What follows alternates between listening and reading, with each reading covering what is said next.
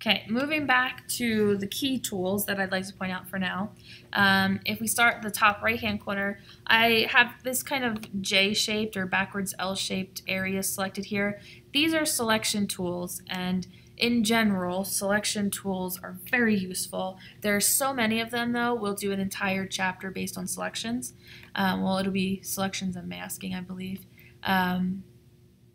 But we'll go through all the details of each one. There's a time and place to use each one of those selection tools, and so you just need to know that that's where you go. Those are the three tools. You can experiment with them for now, but you should know if you want to select something, like you have a picture and you want to select the tree that's in the picture so you can delete the background, you would use a selection tool. Your paintbrush, I think, is pretty obvious. It allows you to paint, but what's cool about it is you can change the size of the brush or the texture of the brush, the color you apply, how the color is applied, whether it has a soft edge or a hard edge. There's so many things you can do with your paintbrush. And so you could choose the paintbrush and you could hand paint things on your canvas. And just like you can change the size and the softness, it's called the hardness or the softness around the edge of the brush, and different things like that, any setting except for color that you can choose for a paintbrush, you can choose for your eraser. And so if you wanted to erase the background of something, but you wanted it to have a nice soft edge, you could increase the softness of the brush. Or if you wanted to just erase a very, very tiny area, you could make the brush tip on your eraser really, really small, just like you could make the brush tip on a paintbrush really, really small. The type tool I included on here because it's one of those tools that you probably want to use. You probably want to add type to your design here and there. We don't cover type until chapter 19, but you are free to experiment with this. And there's two ways to apply type. If you click on the type tool and you just click, you're going to get one line of text that just keeps going.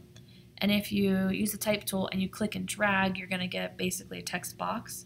And it's called paragraph type, and it would wrap into a paragraph that fills that box. With that being said, most of the projects you're going to want to do without type. But if you want to experiment with some type before it's required, by all means give that a shot.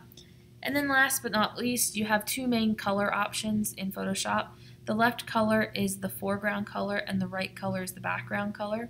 And there are different tools that when you use them will default to using the foreground and the background.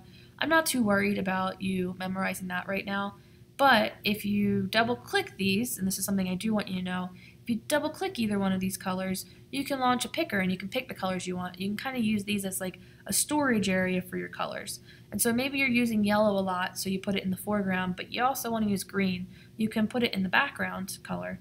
And then when you want to use the green, you can hit these little arrow here, and it will switch your foreground and your background color. And I think I'll demo that before we end this next video. And so let's say that I wanted to do something in Photoshop that required a color. So maybe I use my selection tool and I want to fill this box with a color. I can do it in a number of ways. I can do edit fill and say I want to fill it with a color. And then this is the color picker and I can choose that color. But what I could also do is I could set my colors over here on the Tools panel by double clicking on them and choosing a color. So by default right now, the foreground color is like a dirty brown gray color. If I wanted it to be yellow, I could find the right shade of yellow and select OK. And I can do that also for the background color.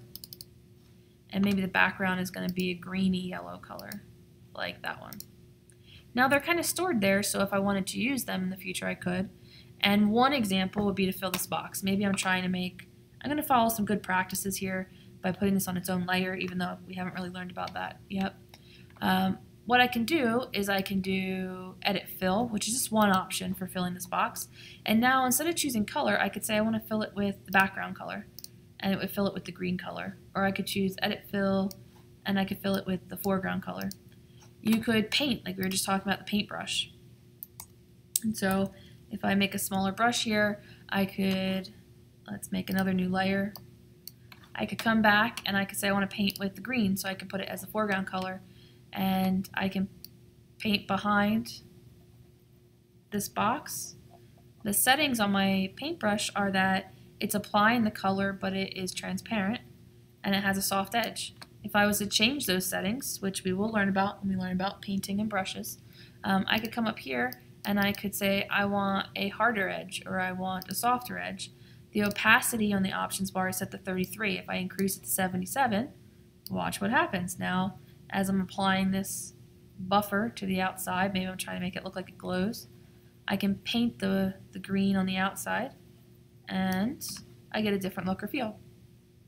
The same idea applies with the eraser. Since I'm here, I'll talk about that too. If you grab the eraser tool, you can make those same adjustments. I could say the opacity of my eraser is only 45%. So now if let me make the brush bigger so you can see it, see how big the brush is. Now if I tried to erase on layer 2, which is the green layer, let's do layer 1 so you can see the opacity. If I try to erase on layer 1, which is the yellow layer, and I try to erase, notice how in one pass it didn't erase because my opacity was 45%. If I undo and I make the opacity 100% and I erase, all of the yellow will disappear. I get that soft edge at the bottom because the brush setting is set to a hardness of 0. If I was to increase the hardness to 100%, I'll get a straight line. See? Straight across. Well, it's straight in the sense that it's the circle that I'm painting with that's making it. But I'm getting a hard edge to where I'm painting.